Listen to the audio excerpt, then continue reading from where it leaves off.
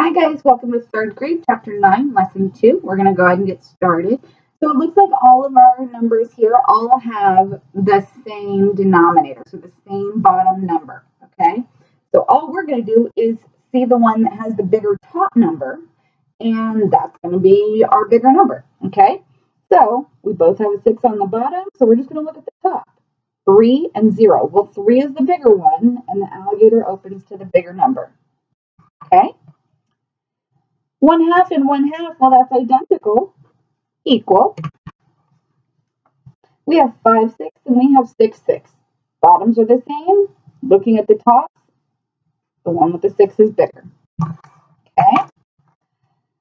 Same denominator. Top is 7 and 5. 7 is bigger. There we go. Okay, so I'm going to let you guys finish up through number 15. You can totally do it. Okay.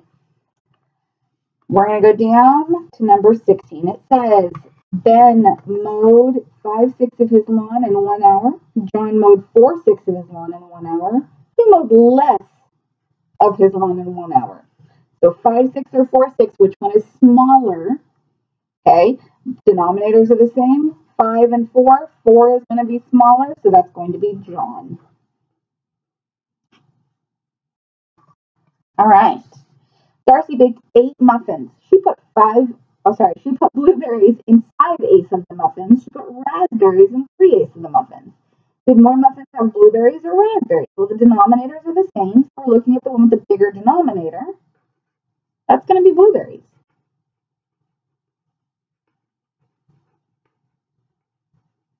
All right. All right, guys, we're going over to the back side where you guys are going to do the lesson check, just like always. And we are going to go down and do a spiral review. It says Mr. Edwards buys 2 new knobs for each of his kitchen cabinets. The kitchen has 9 cabinets. So 9 times 2, well, that's 18. So 18 knobs. All right. Allie builds a new bookcase with 8 shelves. She can put 30 books on each shelf. How many books can a suitcase hold? Well, 30 times 8. I'm going to take that 0 off. I'm going to put it at the end.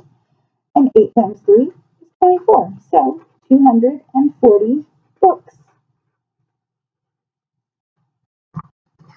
Okay. All right. The Good Morning Cafe has 28 customers for breakfast. There are 4 people sitting at each table. How many tables are filled? Gosh. All right. So 28 divided by 4, or 4 times blank, is 28. Well, I know that 4 times 7 is 28. If you do not know your multiplication facts, you need to get on that. Ella wants to use the commutative property of multiplication to help find the product of 5 times 4. What number sentence can she use? Okay, so the commutative property, when you commute, you move. So when you commute to work, you go from home to work. Okay, that means that all we're doing is we're using the same numbers. We're just changing the order. We are moving the numbers around. Okay? All right, guys. Thanks for hanging out for 9.2. Come on back for 9.3. See you soon.